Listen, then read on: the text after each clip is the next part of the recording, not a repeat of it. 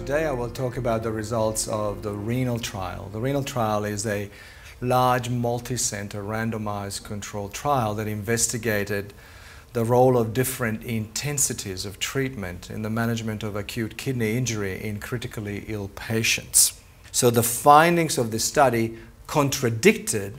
the findings of the Lancet study, and this study is of course a higher level of evidence because the mortality outcome was more clearly defined. This is a multi-center study. There was data verification, data monitoring, and the conduct of the investigation was of the highest degree.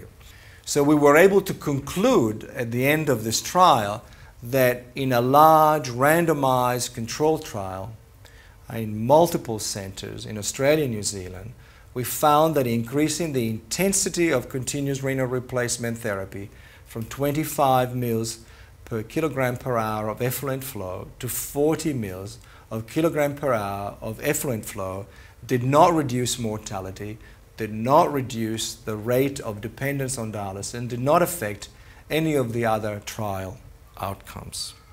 Clearly, there are clearly a series of differences between results of the Renal trial and the results of the VA NIH ATN trial that